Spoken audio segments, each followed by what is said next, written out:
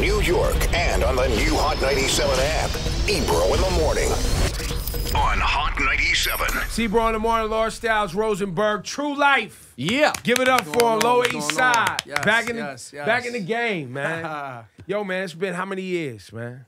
It's been a long time coming, man. Long time coming. But, like, it's been for real. Like, you went away for a while, man. We was all rooting for you, and I know, shout out to Cypher Sounds. Yeah, shout out to Cypher Sounds. Yeah, man. Pull the mic close. And just, I mean, look, the community, especially here in New York, was rooting for you, man. You did your time.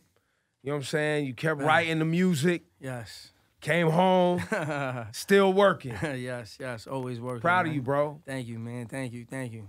How's it feel? God is good, man. I just feel good, man. I feel like I'm in a good space right now, you know, putting God first, and I'm just doing the things that I love to do, and finally finished this project, and, you know, we putting it out, and just a blessing, man, from God. How, you know, coming from the streets of New York and the many different, you know, things that you've been through with other rappers and just in the neighborhood shit, and I mean, what? You was signed? You was managed by, signed to Rock Nation? No, I was signed to Jay-Z before. Jay-Z, right? Before I went away, I was signed to Jay-Z. That happened, and shout out to OG One. Everybody brought that to life. For sure. And I mean, that's a tough turn, man, to have all of that shit going in your favor. Yeah, billboards on Times Square, you know, sitting courtside with Jay-Z, to, you know, being behind the wall, sleeping in the same cell as Tupac for 5 years, you know, waking up every day. For 3 years straight, you know, was the hardest, you know, fighting for my life on Rikers Island, you know, for a crime I didn't even do. And I ended up going away, you know, to 5 years. I did, you know, I got sentenced to 8 years. I did 7 out of that. And, you know, that was tough. But the toughest part of it all was, you know, the 3 years of just not knowing if I was ever going to come home, you know, because I was facing life in prison for a crime I didn't do. But, you know, that's behind me now. And how do you adjust to that, though? Like, how long does it take you, you know, every day waking up and putting one foot in front of the other and just without knowing what your future holds? You don't really know how strong you are sometimes until being strong is your only option, really. You know what I'm saying? Like, you know, I could act like I was Superman and, you know, I'm so strong and, you know, I went through it and come home like I'm super gangster and all that, but that's not the truth, you know. The truth is, you know, it really broke me down. And I didn't think I could survive through it, you know, getting on the phone and, you know, your kids is on the line, Daddy, when you coming home? You know, I just got this video game, 2 players, you know, my birthday's next week, you know, and they not knowing where I'm at. They not knowing the severity of the situation where I may never come home, where they're talking about I'm going to get life in prison and I'm locked up for a crime I didn't do, you know. So it's tough, you know, it's not easy. But I don't know, God, looking back and looking at myself even, you know what I'm saying, I'll just be like, wow, God just got me through it, you know. I think it's a really interesting transition, too, because not only when you get out, right, everybody's expecting you to deliver right away, but can you talk about just kind of, you know, you haven't seen your family in a really long time and trying to balance and, you know, one of keep the first everybody people happy. that actually says something like that, because, you know, most people just expect me to be like, you know, they see Back a lot to the club. Yeah, they're not. They see a lot of these rappers that's like, you know, oh, Gucci Man just put out 10 albums. You know what I'm saying? He's been home a week.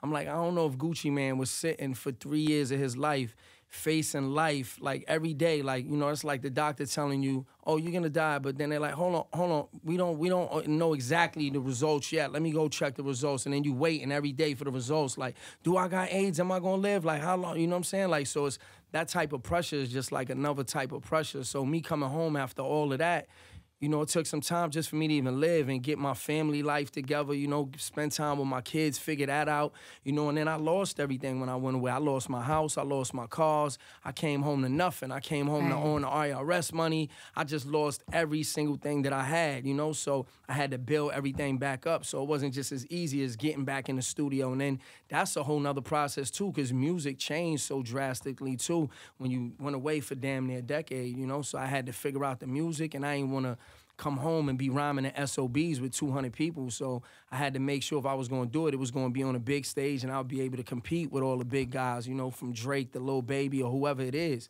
you know. So I had to figure out the music sound and everything too. But first I had to figure out my personal life, you know. And how, you have 2 kids, one? Two boys, man. 2 Cy and Roy. What up, Cy and Roy? Those are my A&Rs too, by the way. How old are they now? Yeah, my son, man, I got 2 grown ones, man, 16 and 11, man. And my 16-year-old, you know, listen, man, he don't let me come home. Well, my 11-year-old's actually more ruthless. You know, if I come home with some music and it ain't right, they gonna tell me. They gonna be like, that ain't it, Dad. That's whack. Wow. You know, they gonna be like, that ain't it. That's You trash. better than me. I don't listen to kids. I don't listen to none of these rabbit head ass kids, man. I feel you, man. Nah, I feel man. you. I feel you. I tell people all the time, man. I'm talking to 27-year-olds, man. I'm talking to people with stuff to lose. You know what I'm saying? They got kids. You know, they got wives. Maybe they trying to buy a house. They trying to figure out life. Yeah. You know what I mean? A lot of times, artists trying to keep up with the kids that's a trick bag. You know what I'm saying? Because, yeah, it might get you some radio play. Yeah, the DJs might play it because, you know, it sounds like everything else. You know what I'm saying? But it's a dangerous place to live in that space. Yeah. And we had this talk when we was at the studio. How long ago was that we saw each other in the studio? And I was like, when I first came home, it feels like it was yesterday, but it was actually 2 years. You know what I'm saying? Wow, it's been that long. 2 years, yeah. And you've been cooking this whole time? Yeah, I've been cooking. Now, I ain't gonna say the whole time, you know, that's why, you know, some people was like, damn, you know, they felt like I should have came back faster or sooner, but I had to fix my personal life and get my mind right and do a lot. So it's really not been that long of me, like, giving it full-fledged to have the body of work that I have right now on the music side. But, you know, we here now. And the Future record that you had put out early. Yeah. That happened like maybe a year ago, right? You had dropped the record. Yeah, I dropped that about a year ago for sure. Cause Future was like, me and Future go way back, man. I know Future from when he was Meathead. We came up in the dungeon. Shout out to Rico Wade and the whole dungeon family. A lot of people don't know. Yeah. A lot of people don't know like my history with them. You know what I'm saying? I'm pretty much dungeon family. I was just never signed to them, but I grew up in the dungeon as well. So me and Future just grew up doing music together. We had records from way before he was Future. You know what I'm saying? And we never even put out. So when I came home, he was the first one that actually called me. My whole ride back from Clinton Correctional Facility, I was pretty much spent that on the phone with Future, talking the whole time. And I didn't even realize, like, how big he was, like, be honest with you. Like, I was proud of him, and I knew he was doing his thing, and he finally, you know, had got on and was moving, but I just didn't understand the movement was that big. And he was just telling me, like, wow, you coming home, and I'm on top of the world. And he was like, you know, I was a free agent, so he was just like, man, if you're going to do it, you need to be doing it with me. Like, you don't need to be with nobody. And I just felt like it was natural. I really didn't want to, like, do another deal with, like, another rapper, but I just felt like if I was, it just made sense to do it with my brother. Somebody you knew. Yeah, because he's like my brother. You know what I'm saying? Like, so are you guys still working together now? Yeah, that's my brother. We always gonna work. You know what I'm saying? I left Epic, so a lot of people ask me, like, you still free bands? Free bands is forever. Like, Future's my brother. Free bands is forever. And we just getting started. Yeah, I'm over at Empire now, and, you know, I'm still free bands, Mogul Tree, Empire. I got my own lane. You know what I'm saying? It's called Mogul Tree. That's the new movement. And that's it, really. So when's this album come out? It comes out Friday. Was it Walking on Water? Walking on Water, man, because I feel like, you know, the concept is Jesus walked on water to make the people who didn't believe that God was real. And, you know, me, I just feel like after coming home for so long and everybody doubting me like, oh, he ain't going to do it and the sound is different. He ain't going to be able to, you know, figure it out, and, oh, he's washed up or whatever. Like, you know, I just felt like I've always been doubted, always been an underdog. So I just feel like this is me proving that, you know, I can really do this right here and making non-believers believe, man. I'm making them believe. I'm walking on water. So you got Rick Ross on here. Yeah. You got Future on a couple of joints. Tory Lanez, Don Q, Dave East. Yeah.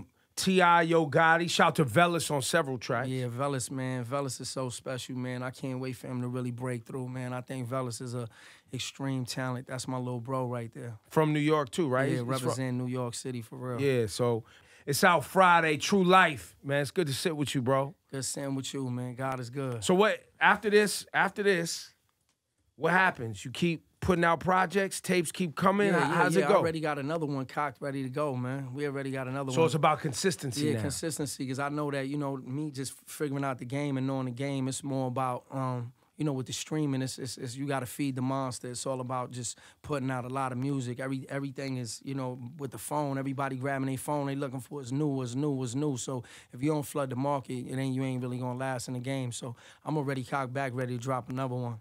So that's the plan, is just make consistent music and build this thing back. Pretty much.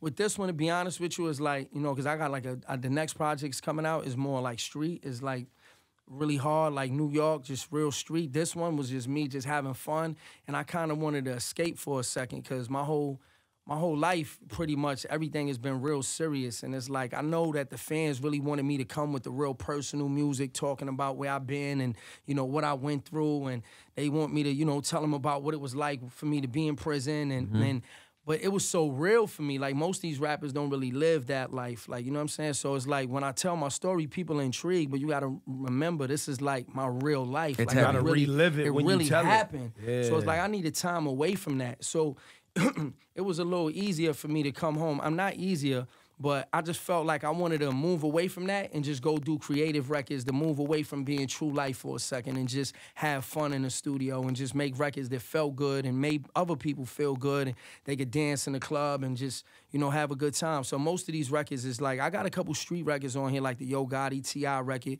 I got a New York record on there called Yan Yeah. I got that real New York authenticity, but for the most part, you know, it's just a feel good. It just feels good. It's all just, it's not so much just real personaled out, like, you know what I'm saying? But I got that project coming next, and it's already cocked back. Tru Life, give it up for him one time, Walking on Water out Friday. Let's go, man. Thank y'all, man. Thank y'all for having me. For sure.